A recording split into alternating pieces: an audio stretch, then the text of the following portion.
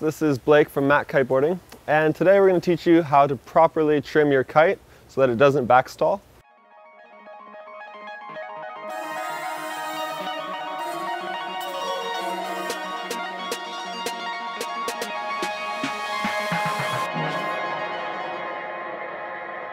This is a very common mistake among beginners, intermediate, and advanced riders who have never properly learned how to trim the kite. So little thing here is like the most common misconception with the trim line is that all the way out is full power and pulling it in is D-power, where that's technically not true. I mean, you do have less power when you pull it all the way in, but the kite can have less power as well when it's let all the way out if it's not trimmed properly. So what this means is that you're adjusting the angle of attack. So it's good to understand for this video what backstalling is. You pull all the way in on the bar and send it down.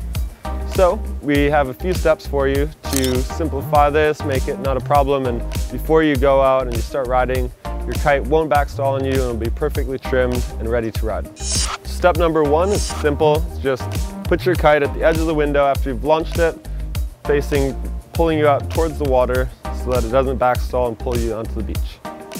Step number two is to park your kite at 45. So at either 10 o'clock or 2 o'clock, you just put your kite there and just have the kite there, just kind of keeping it ready to trim your kite and test out the wind. Step number three is to pull in on your bar and hold it for 10 seconds. And 10 seconds is give or take the amount of time it takes for your kite to backstall. Sometimes it happens sooner, sometimes it happens maybe 15 seconds later, but 10 seconds is an average we've just come up with. After that amount of time, it's either going to backstall or it'll be fine and ready to ride. Step number four is to trim your kite a little bit and just test it again.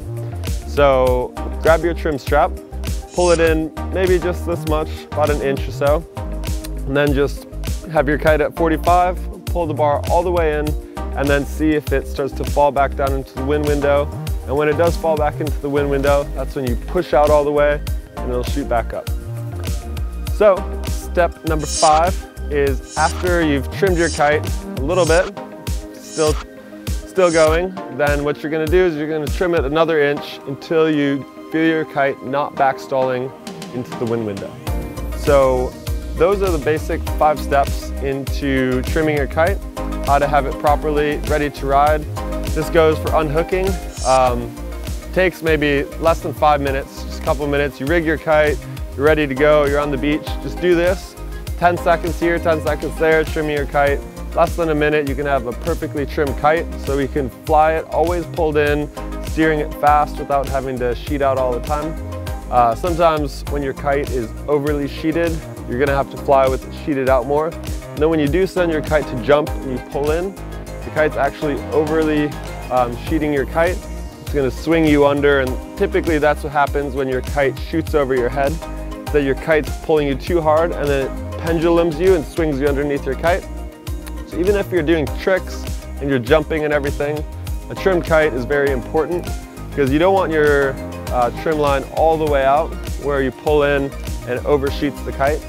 That actually holds you back and will make you not jump as high.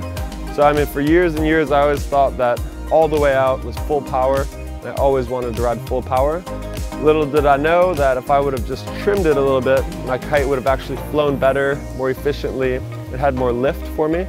But also with this is you have to know which knot to put it on. So as you're rigging your kite, you have usually 3 options of knots where you can put it for your steering lines. So if you have your knots here, the very last one is the longest length of line. So typically if you have it on that one, it won't backstall. It'll be the slowest moving of all the knots. The middle knot is the standard knot, which you typically use for most of the time. I mean, if you have the right size kite for the right wind speed, I would mostly recommend just always putting it on the center knot. Usually flies the best that way and doesn't stall out that much. And then that last knot, the closest to the kite, makes it steer extra fast.